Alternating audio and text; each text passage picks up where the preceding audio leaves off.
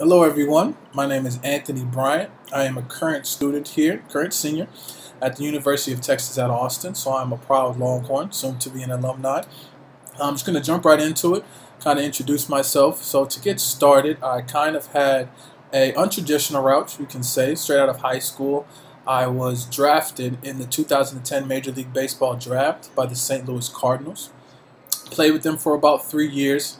After that, had some struggles, and I signed with the Washington Nationals for 1 year. Truly great experience. Kind of ended short due to a knee injury, but everything was just fine. So fast forward to 2013, I started my academic journey at the age of 21, and I started at ACC here in Austin Community College, and then transferred over as an economics major, and then of course finished it with Moody.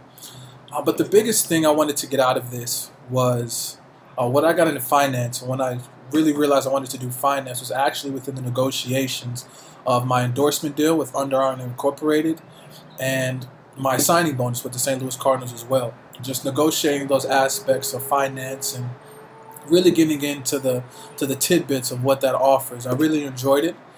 So when it comes to the academic setting in the classroom, I just hope I can provide as much insight for you as possible. I hope we all can enjoy it, and I look forward to meeting you all. Thank you so much.